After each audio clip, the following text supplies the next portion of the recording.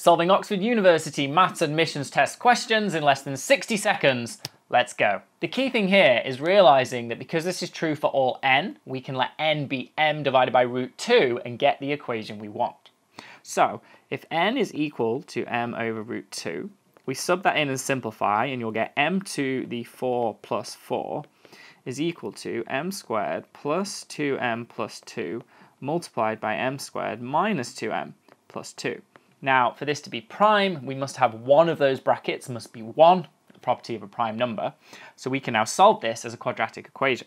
So that means that m squared plus or minus 2m plus 1 must be 0.